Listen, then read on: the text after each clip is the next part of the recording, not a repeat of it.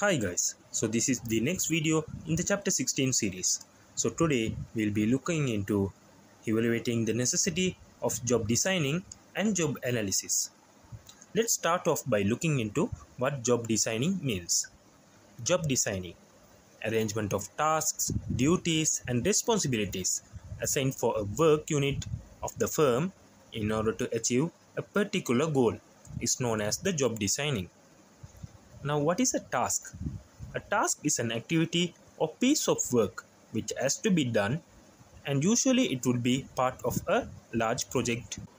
Duty, an action that needs to be performed as part of one's job.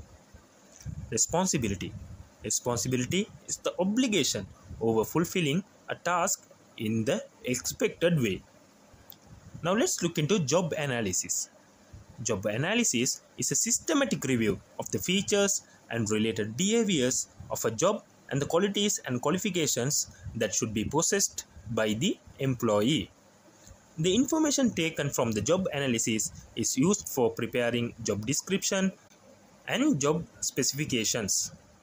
Job description, the statement which describes the tasks, duties, responsibilities, working conditions, payments and benefits, the number of working hours, the nature of the job, and to whom she or he is responsible, etc., relevant to a certain job is known as a job description. Job specification, the document prepared containing the qualifications that should be possessed by the individuals who would be considered for recruitment is known as the job specification. Example, educational qualifications, experience, linguistic knowledge, etc.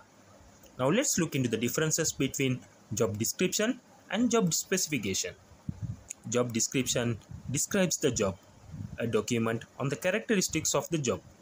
Job specification is part of the job description. Job specification describes the person needed for the job, a document on the characteristics of the employee needed for the job. So that's it with this video guys. Please do like and share to learn and let others learn. Thank you. Created using Powtoon.